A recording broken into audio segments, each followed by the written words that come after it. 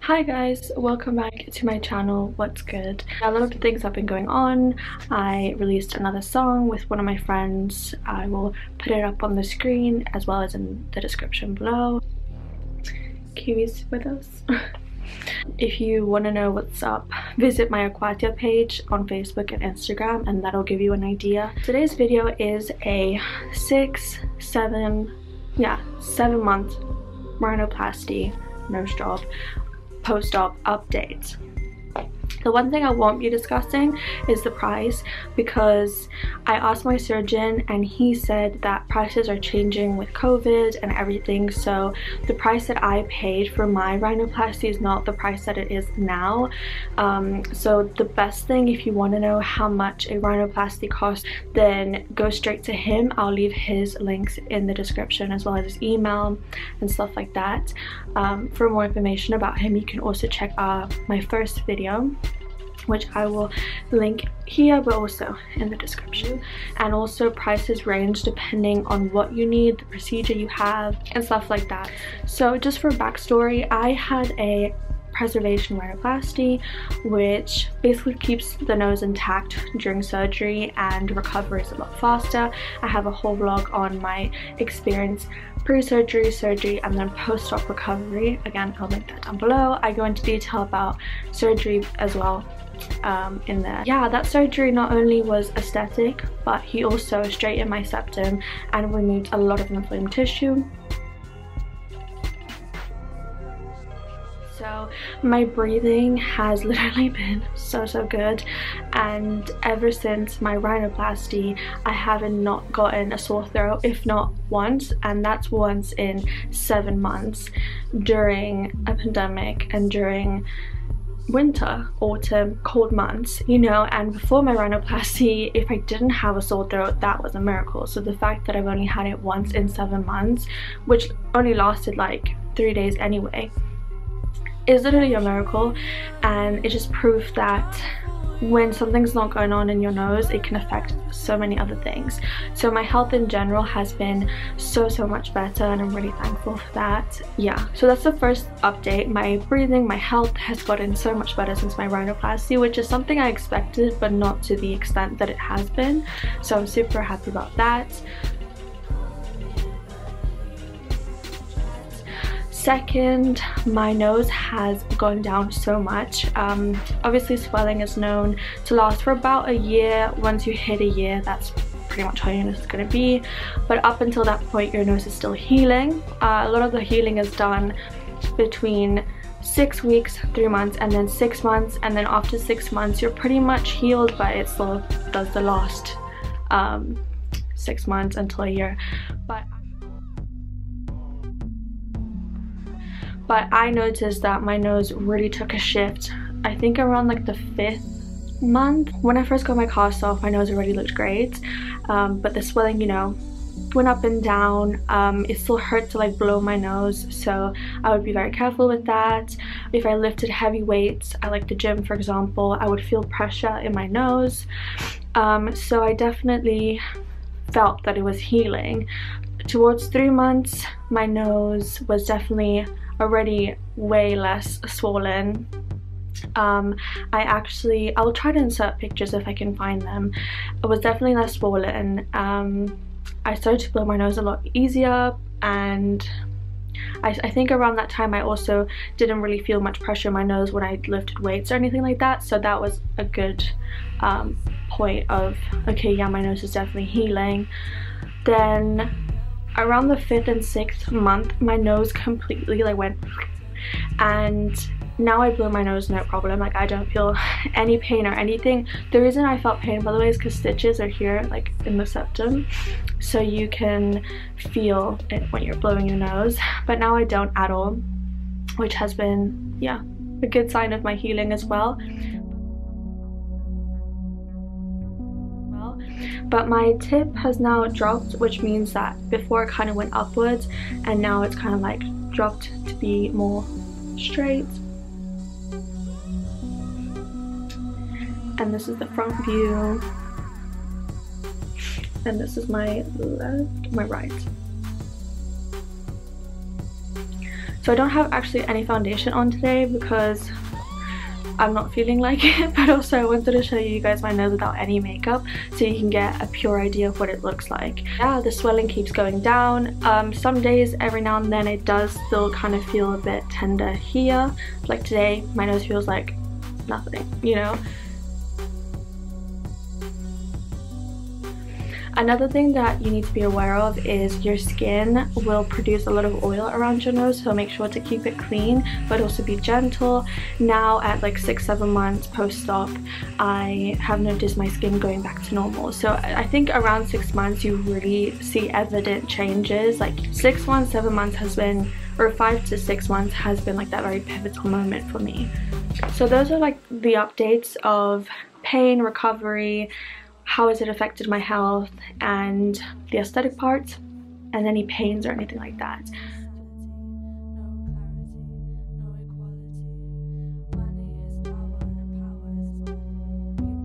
So the general questions I get asked is, what were the post-op situations like? So after you have your like tape and everything removed, you generally have a 3-month post-op check, a 6-month post-op check, and then the final 12 months / a year post-op check. Those checkups are to make sure that everything is fine, everything's healing well, that it's looking well. If you have any concerns, that's the perfect time to like talk about it and show it. So those are like the already scheduled checkups that you automatically get after your rhinoplasty. However, on the morning of surgery, or like the day of surgery, after I came out of the operation and I woke up and everything, Dr. Rochira actually came up to me and gave me his email address, and he says that his response rate is about an hour, and he can answer any questions you had. So like for example, one night I drifted and I punched myself and I was like, oh, I'm freaking out, and he said, Gabby, you have a cast, you're gonna be fine. In fact, it wasn't like a punch, it's more like a nudge. But anyway, I was freaking out, and he replied to me immediately, and I was like, don't worry about it, you have a cast, you're good. And then another time I was like asking him about saline solution, how long to use it, how to clean it. He gave me all the instructions.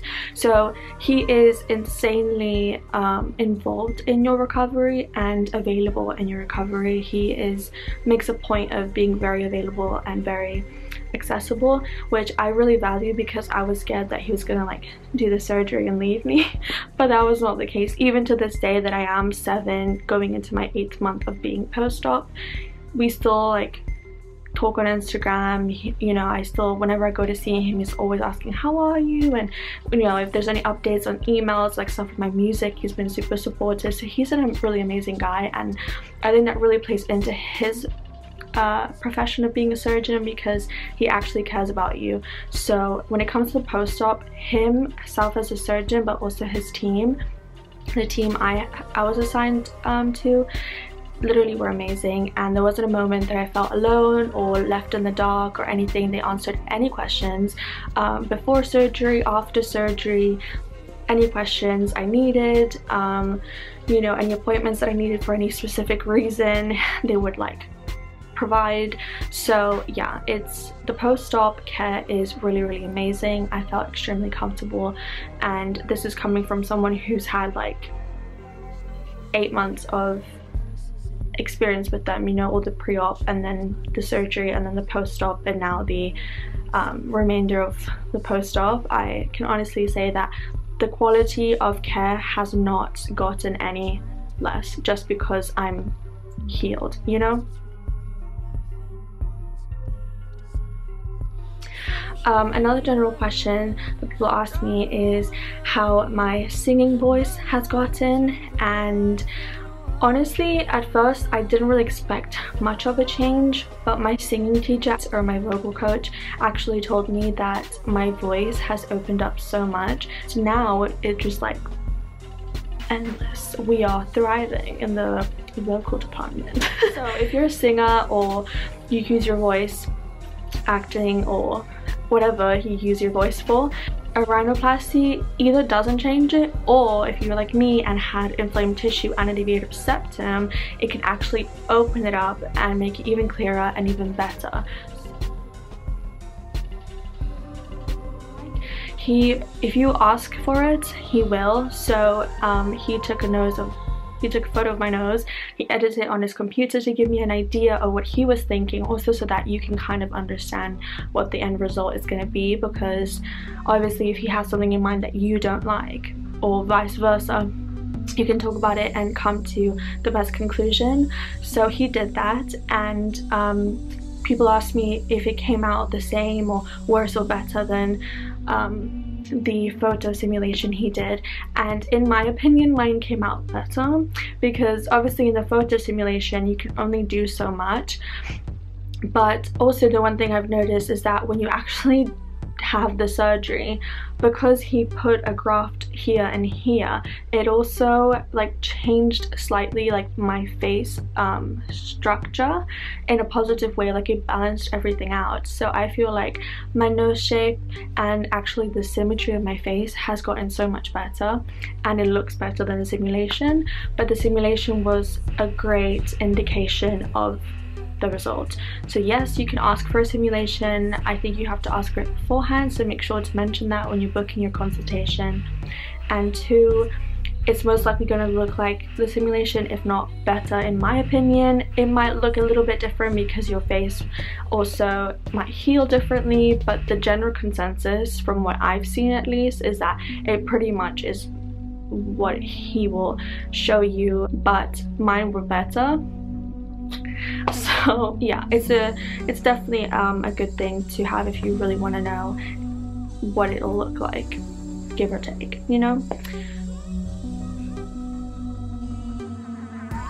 I think to have plastic surgery, even if it is like something medical, like partially it was for me with my septum. When I fixed my nose, I noticed that I started asking myself, what else can I fix? So I started looking in the mirror and I was like, oh, I have a bit of extra padding here, can I get that lipo? And I was thinking of ways to better myself or fix myself, because I did that with my nose. I made sure to not let that affect me. It was like an active decision, so it didn't affect me. If anything, after I got out of that phase, my confidence completely skyrocketed. Like, as you guys can see, I have a pixie now again. Now I love this. I love pixies on me. I love a fringe on me. I love showing my face. I love more natural makeup. It really enhanced, and yeah, it enhanced my features, allowed me to really just express myself, because I would always feel held back, and because when you look at baby pictures of myself, the nose I have now is like, or similar to the nose I had when I was a baby. After like growing up and having that accident and just environmental changes, I guess, my nose really started to change, and so it just didn't fit. I feel like myself again because I'm finally myself. I know that probably sounds weird. There is that danger of feeling like, what else can I fix? But if you balance it with, actually no, why did I do this in the first place? It kind of brings you back to that focal. Do I recommend a rhinoplasty? Do I recommend plastic surgery? Do I recommend surgeries that alter your appearance? Yes, but if you are mentally and emotionally ready.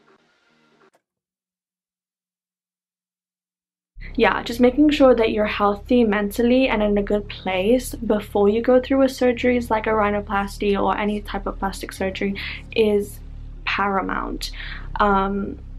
And I just really want to stress that insecurity is within, and until you fix that, no matter how many surgeries you get, you're not going to feel that. I was comfortable and happy in my own skin before I got the surgery, and I feel like that's what made a difference. Do I recommend a rhinoplasty or plastic surgery? Yes, but if you're in the right frame of mind. And do I recommend Dr. Dario Rochira? 1000% yes. I wouldn't have gone with anyone else. I went to different consultations, I did my research, and honestly, amazing. The aftercare is amazing.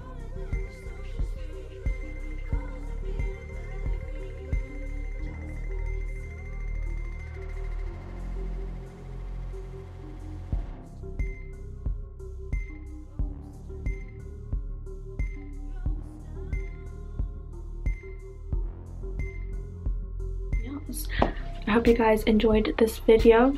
If you did, please give it a thumbs up. Don't forget to subscribe and check out my music, my new song, but also my original EP that I have released. I'll link everything in the description.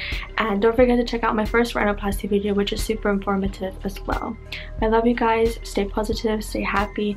There's light coming, and let's just manifest positive vibes. Bye.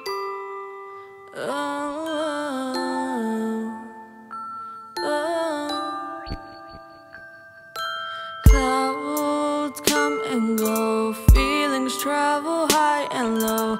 I don't really know what to say, but all